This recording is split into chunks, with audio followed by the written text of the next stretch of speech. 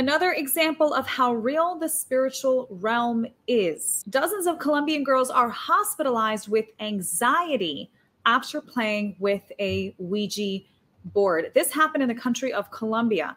This is actually a very popular game around the world, but specifically in South America. Many people are playing with it in Mexico and Colombia, and many girls and boys are being sent to the hospital. People don't understand the reality of the spiritual realm and how real it actually is. I know two people that had played with the Ouija board when they were younger. One was 16, one was a little older, and they felt the atmosphere shift. They felt a cold atmosphere in the room. One of the girls, lights turned off, didn't turn on until they said the name of Jesus. But both of them had the same experience where that little triangle that spells out the words as you're communicating with the quote unquote dead, which are really demons, it spelled out Satan and then 666. Satan 666. It did that 3 times, both girls, and they were not even moving the little thing that's on the board. So this is real. The spiritual realm is real. It's nothing to play with. It's not a joke. If you missed the new video game that is out that you can sacrifice your friends and make these demonic altars, check out the video down below. I posted it down below so you can watch it. I posted this last week. So let's read this article. 28 schoolgirls were hospitalized with anxiety attacks after allegedly playing with Ouija boards at their school in Colombia, reports say. The girls reportedly suffered signs of fainting, anxiety, and other symptoms at the Galeras Educational Institution in Galeras, according to Jam Press and shared by the New York Post. The girls were admitted to a hospital accompanied by parents and school faculty. Info on their diagnoses have not been released. Ouija boards were created in the U.S. in 1886, and they are often referred to as spirit or talking boards. They are believed to be a way for the living to communicate with the dead. People think they're communicating with ghosts. These are not ghosts. These are familiar spirits. These are demons. These are demons. This is not something you want to communicate with and allow access into your room, because once you play this game, you're actually in agreement and saying it's okay for them to enter your life because you want to communicate with them. You want to have a relationship with them. So you're giving them authority to jump on you and then go home with you, which is actually what happened to my friend. She played the Ouija board game when she was 16. She felt the cold room. She had the lights turned off. She saw the Satan 666. And then when she came home, it was very different. She felt like something was always following her. And I told her years later when she rededicated her life to the Lord that she took home a demon with the Ouija board and to renounce it, to say, Father, forgive me for playing this game. I renounce any covenant I made with demons, any covenant I made with witchcraft.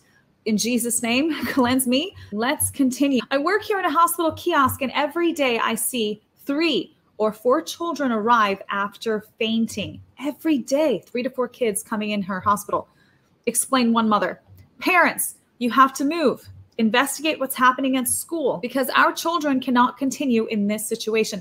Well, I want to tell this nurse, whoever this person is, you can move to the other side of the world. These demons will follow your kids unless you break those covenants in the spiritual realm by the blood of Jesus. You can move. You can go to a new school.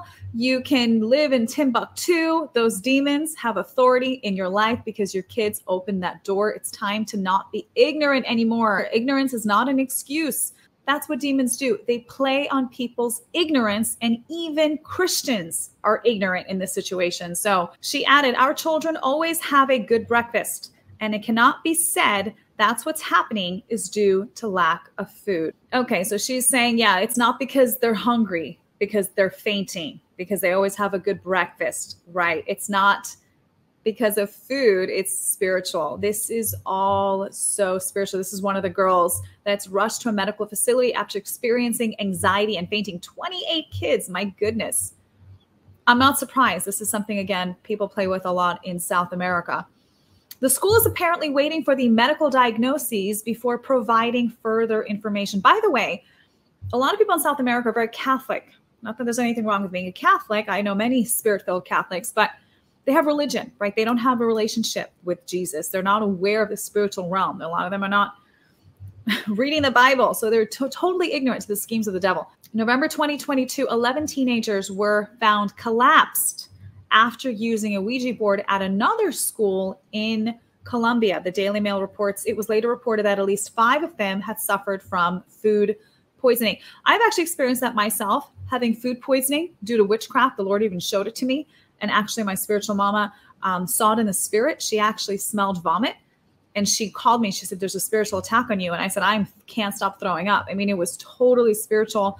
When you're out there in the public and raining havoc on the devil's camp, he doesn't like it. There's nothing to be afraid of because nothing shall by any means ever hurt you in Jesus' name. But this is something you need to be aware of and not be ignorant about. So let me know in the comment section below what your thoughts are on these kids playing with the Ouija board. Do you believe that this is spiritual? Do you think that they're just fainting just because they're not feeling well? What is the coincidence that 28 girls were sent to the hospital with anxiety attacks, the same kind of attack after playing with Ouija boards in Colombia? Please share this video, like and subscribe. I share a new article every day at 10 a.m. Eastern Time.